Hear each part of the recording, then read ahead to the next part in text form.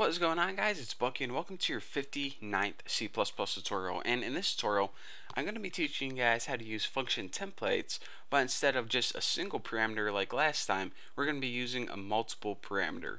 So let me go ahead and explain to you guys what the heck I'm talking about first. You know, in the last tutorial I taught you guys how to build basically a generic function to add like two integers together or to add two doubles together. Well, in this tutorial, we're going to be able to work with two different data types. For example, we're going to be able to take an integer and a double and add those together. Or maybe, a long and an integer and add those together. So they don't have to be the same data type. All the parameters we pass in, we can work with two different types of data in the same function. So we're going to need to set this up a little bit different than we have before. So let's go ahead and first get two different types of data to work with. So let's go ahead and make an integer variable x and set this equal to 89 or any integer you want, and go ahead and make another double variable. It really doesn't matter the data type as long as they're different. So pass it in a double y and set this equal to some 56.78 or something like that. So now what we're going to be doing is we're going to be building a function to compare these two numbers and just return whatever number is smaller. So in this case it would return 56.78. So let's go ahead and pass in those two numbers, x and y, and hopefully if we build our function correctly it'll print out the smaller number right on the screen. So let's go ahead and set up this function template right now.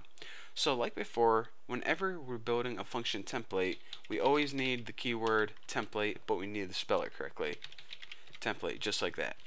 And now, unlike before where we just had one generic class and we named it Bucky or something, we're going to be working with more than one generic class. So make sure you name your classes something that you can work with later on.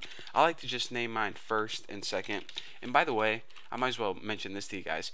You guys are going to see this a lot, like capital T and capital U.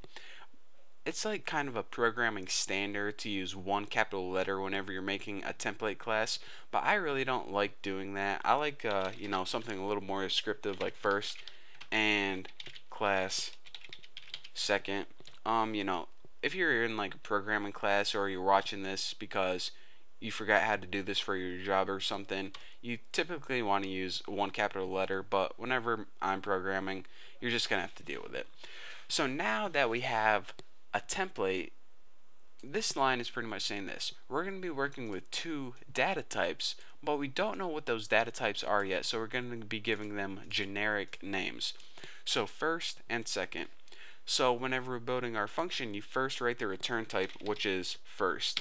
And now our function name was smaller, and it took two parameters.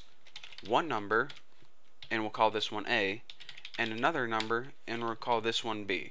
And all our function itself does is hello. And all our function does is it takes two numbers and returns whatever one's smaller. And we can do that by writing one nifty line of code. If A is less than B, then return A. If not, return B. So it's going to be saying, alright, is A less than B? If it is, return A. If it's not, return B. So it's basically going to return to you the smaller number. So now let's go ahead, and now that our function is working properly, let's go ahead and test this and make sure it works. As you can see, we compared 89 and 56.78, and it turned that double 56.78 into an integer. And you're saying, alright, we just compared two numbers, so shouldn't it be giving us just 56.78? Why did it chop off the 78? That's because of this. Whenever we built our function template, it pretty much saw what type of data we were passing in.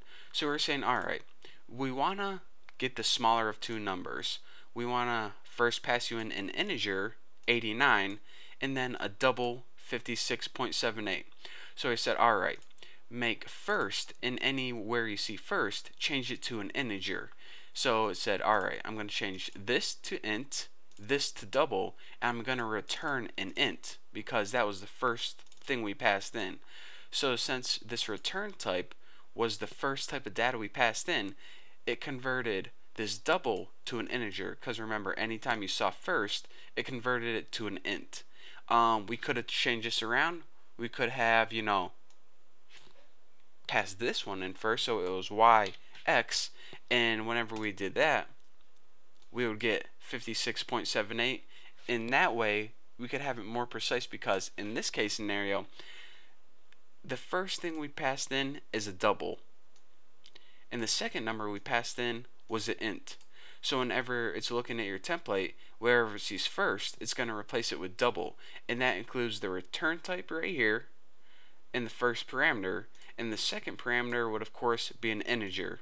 So it would take a double and an integer, and since it returned a double, that's why we got back the double. So basically what I'm saying is this: whenever we're working with two different types of data, you need more than one generic classes, or pretty much placeholders.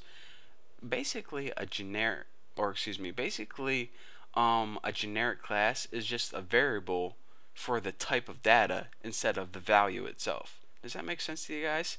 So instead of having a variable for this, you have a variable for this. Simple enough.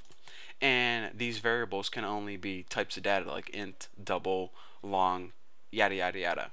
So basically people usually build these templates to work with, you usually don't see more than 3 or 4. It's usually 1 or 2. But yeah, that's basically how it works. Anytime you want to build a function template that takes more than one type of data, you need to separate them into more than one generic classes, and then you can use those generic classes just like you would any other type of data. So hopefully you guys understand what that means. Again, if this is just too confusing and you don't want to keep track, you can go ahead and build a lot of overloaded functions, and it's going to work, just fine. But if you want to use this, it's going to save you a little bit of coding, and it's a little more confusing to look at, but once you got it down, it makes your life a whole lot easier. So thank you guys for watching. Don't forget to subscribe. If you have any questions, just ask me on my forum, and I'll try to answer them for you guys. Sometimes I'm busy, but I can usually answer them for you guys. So thank you guys for watching. Don't forget to subscribe, and I'll see you guys in the next video.